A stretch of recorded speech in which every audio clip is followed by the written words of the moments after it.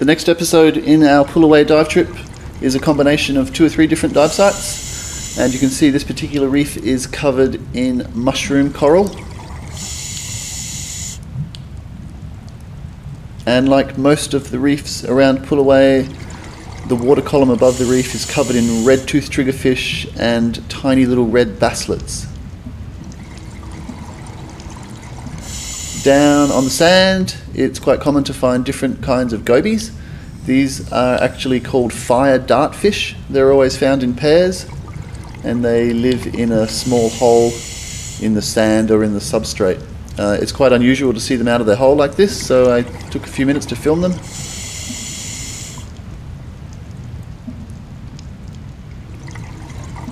As I was filming them, out of the corner of my eye, I caught this guy. He is a juvenile sweetlip, and it's actually a juvenile oriental sweetlip. And sweetlips, like angelfish, have very different colorations when they're juvenile, and this is what he turns into when he becomes an adult. So the only sign left of his juvenile coloration, if you look closely here, you can see the orange around his eyes and just on the side of his pectoral fins.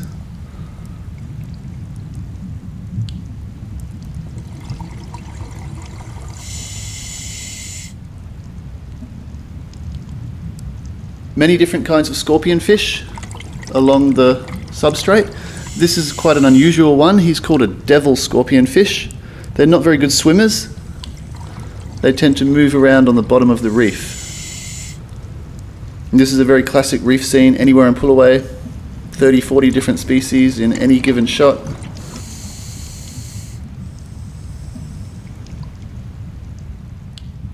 These are fusiliers, and they're actually at a cleaning station. If you look closely, you can see the blue streaked cleaner wrasse.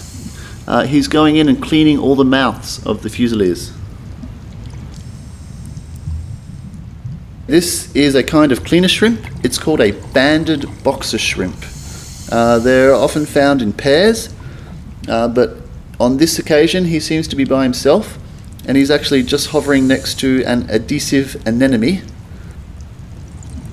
And the unfortunate thing is, when you come in close with the camera to film him, it scares away the fish that would otherwise come in for a cleaning. So I wasn't able to film him actually doing his job.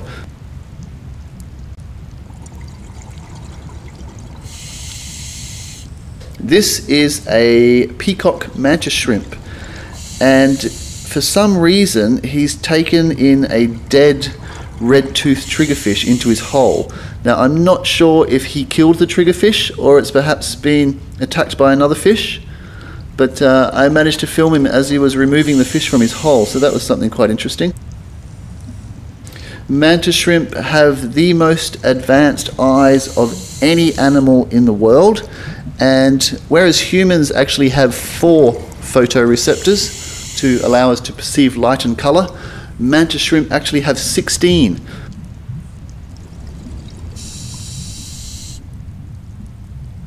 It's a fantastic dive destination. It's called Pull Away. You can get there by flying from Kuala Lumpur into a place called Banda Aceh, and from there it's a short boat ride to Pull Away.